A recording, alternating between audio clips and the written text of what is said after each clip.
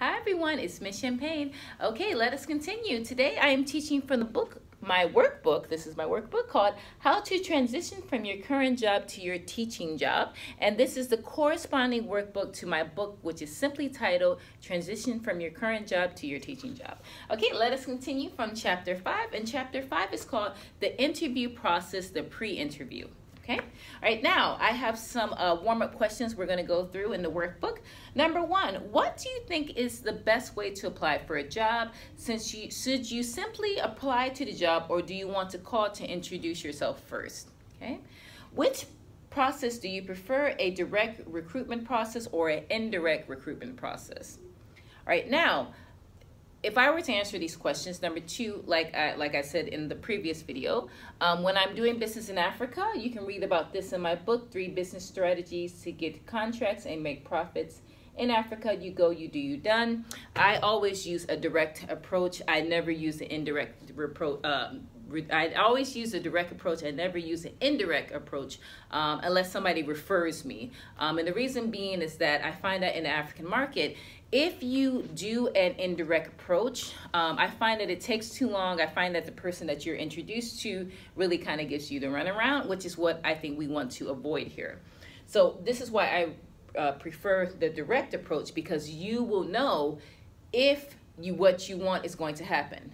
If you use indirect, you don't know, and it takes a lot longer for you to receive confirmation yes or a negative no. All right, now, what's the difference between a direct recruitment process and an indirect recruitment process? Well, the difference is that when you do direct, I really break it down in this workbook. It means that you research it yourself.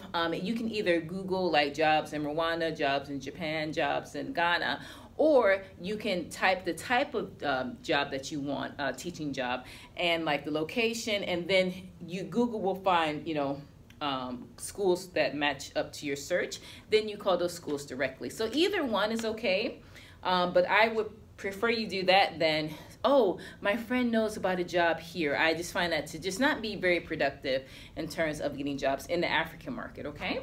Now, let's see. Okay, let's talk about step 4, which is when you decide the recruitment process that you want to use. If you want to use the indirect, I mean, that's not the worst thing, but my point is here is that you need to use a tracking sheet. And the tracking sheet that I wrote is in appendix, and just a moment. Yes, it's Appendix A in the back of the book, okay? So you want to make sure whenever you're tracking any job, and this is not just a teaching job, that you're able to, to type the name of the job, the person you talked to, what they wanted, what they say, so that when you do get an interview request, and you need to know what you talked about in that interview, okay? Or what you talked about in the email, okay? They will really appreciate that, okay? And I have another question here. It's like, do you want to use direct or do you want to use indirect? So if you have any questions about that, please inbox me, and then I can help you decide which process is better for you. Like I said, I prefer direct, but not everyone is as aggressive as I am and Genki. So anyways, if you guys have any questions, please inbox me, and I will see you soon. Bye.